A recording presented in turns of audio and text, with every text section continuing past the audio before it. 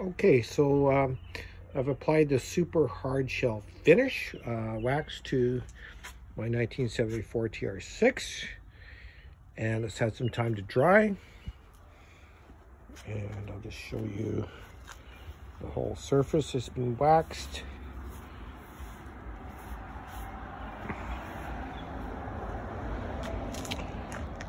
The hood.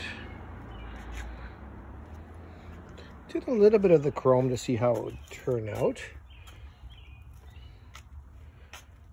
I'm going to buff this up and see what the outcome is. I'm looking forward to the shine on this this TR6. Got my buffer down there that I'm going to use, mechanical buffer, and we'll do another video after it's done.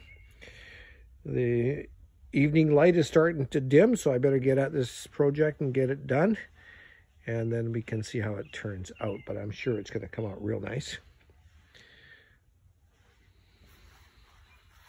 So stay tuned for the next video of this car, TR6 1974.